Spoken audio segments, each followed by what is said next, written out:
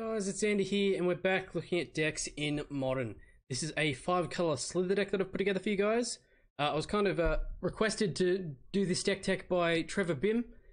He posted on one of the Deck Doctor videos that I did recently, asking if I could do a Deck Doctor for Modern Slithers, but Deck Doctors specifically to fix other people's decks. So I've just said that I'll do Modern deck tech for this one. So this is the deck that I put together. Slivers is something that I've played ever since I started playing Magic. That I started playing around Onslaught, and they were around just before then with Tempest and all that. So Slivers is something that I absolutely love. The type's insanely cool. They've got a whole lot of synergy, or the whole creature type is just synergy. But being able to make them fairly competitive in a Modern setting isn't exactly the easiest thing, but we do have some key cards that can make it work pretty freaking well, and I've actually been getting quite a lot of wins with this through playtesting. The deck's a hell of a lot of fun, and I'm just going to touch on the main board here, talk about the sideboard, interactions between, and hopefully you guys enjoy the video. So to start off the lineup, we're running 4 copies of Beast Whisperer. Now, this guy's not a Slither, but he does help us draw into more Slithers. So he's for 4, 2, and 2 green. It's a 2/3 elf druid, with whenever you cast a creature spell, draw a card. There is an absolute shitload of creatures in this deck, all but 8 of them being Slithers. We're also running 4 copies of Phantasmal Image, which is for 2, 1, and a blue.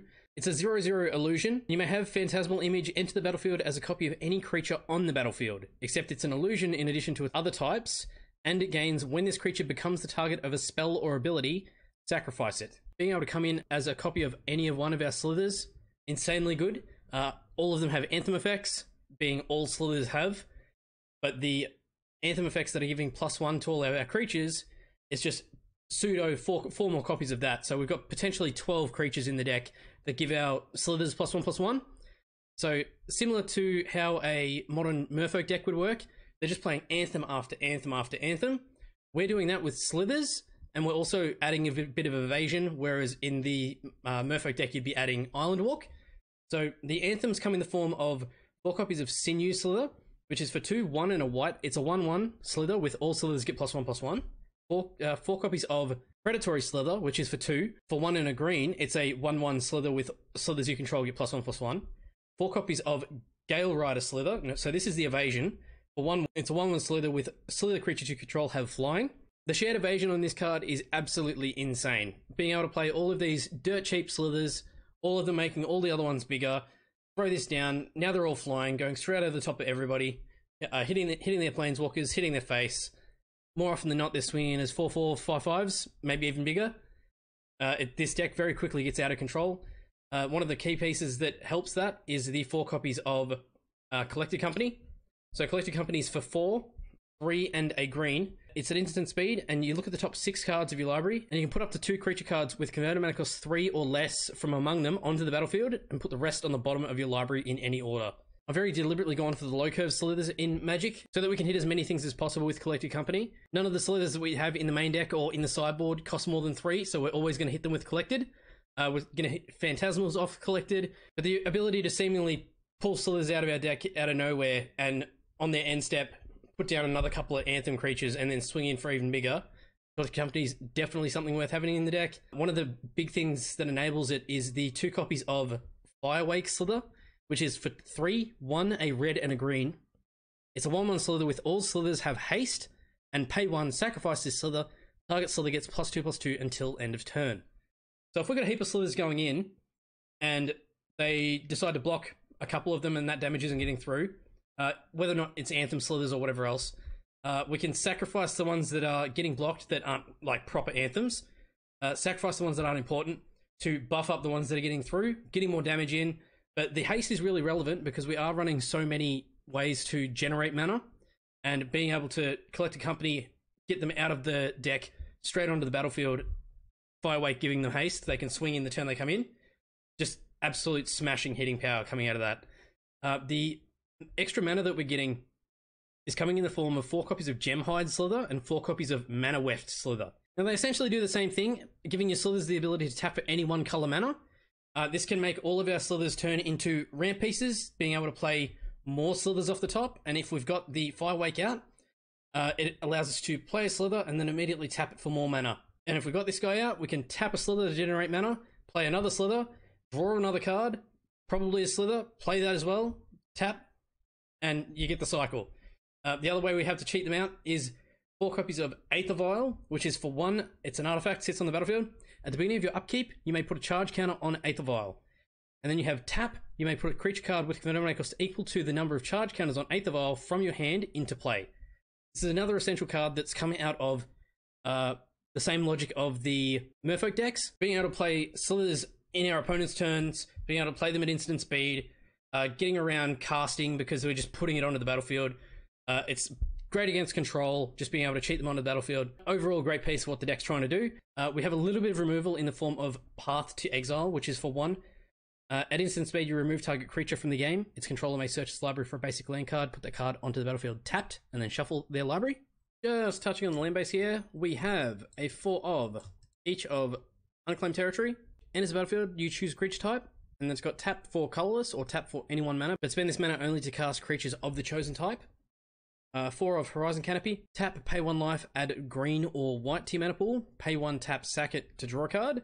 4 copies of Slitherhive, which has tap, add 1, or tap, add 1 mana of any color, spend this mana only to cast a Slither spell, or 5 tap, put a 1/1 colorless Slither creature token onto the battlefield, activate this ability only if you control a Slither. So this gives us another outlet for us to spend our Slither generated mana on. So on our opponent's end step, we can tap our Slithers, generate mana, tap this, create another Slither, and just kind of get a little bit of an engine going, just creating more and more tokens every turn. 4 copies of Cavern of Souls, which is very similar to the Unclaimed Territory. When it comes in, you choose a creature type. It's got tap, add colorless, and then it's got tap, add 1 mana of any color. Again, spend this mana only to cast creature spells of the chosen type. But Cavern of Souls is really, really good in the control matchups because it's got tacked onto the end of it, and that spell can't be countered. So, insanely good piece. Playing against control, just every time you play a Slither, you want to generate the mana out of this so that it's always going to hit the board, seemingly turning all of their counter spells into dead cards. It's just a really, really good card. This deck, by far, is not budget, just solely by the lands that are in the deck. The Cavern of Souls, like a $100 card. The Horizon Canopies are pretty much the same last time I checked. And yeah, so definitely not budget just because of the land base. The rest of it's you'd pick up pretty cheap. Sorry, the Aether Vials themselves are fairly expensive, and I think collected companies are $20 each. But yeah, as far as a modern deck goes, if you spend probably about the same amount of money, you probably get a better deck, but this is a whole lot of fun. 2 copies of Razorverge Thicket, which enters the battlefield tapped unless you control 2 or fewer other lands, tapped for green or white, and a single copy of Temple Garden, which enters the battlefield tapped unless you pay to your life, and it's tapped for green or white. It's a Forest Plains. You would think with all of the comes in, choose a creature type to generate the mana would be an issue, but by the time you've already got one out, the time you hit a second or a third one of these, a lot of the time you'll be naming the illusions or the elf, just so that you can generate the extra green or the extra blue mana. But the mana fixing from the Mana Weft or the Gemhide is more often than not insanely good. They do kind of paint a little bit of a target on the head, but there is 8 of them, and then we do have the other ways to cheat out creatures anyway. So the mana base, although kind of quirky, works really, really well, solely because of the mana generating Slithers. Going on to the sideboard here, this is where we introduce the 5th color in the 2 copies of Siphon Slither. It's for 3, 2, and a black. It's a 2/2 Slither with Slither creatures you control have lifelink. Just great in the aggro matchups. Gives all of our super hard hitting Slithers lifelink. A lot of the times can gain us more life than they can deal.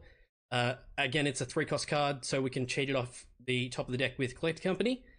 2 copies of Shadow Slither, which is for 3, 2, and a blue. It's a 1/1 Slither with all Slithers have Shadow.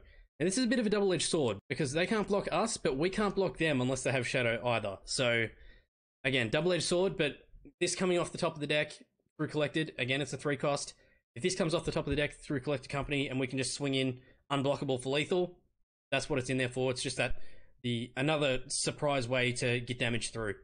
A little bit more for the controlling matchups. We're running 2 copies of Opaline Slither, which is for 3, 1, a white, and a blue. It's a 2/2 Slither. With all Slithers have, whenever this creature becomes the target of a spell an opponent controls, you may draw a card. So whenever they're trying to hit us with removal, whenever they're trying to hit us with anything, drawing cards off it. Just another Slither-based tool that's in the sideboard there for the control matchups.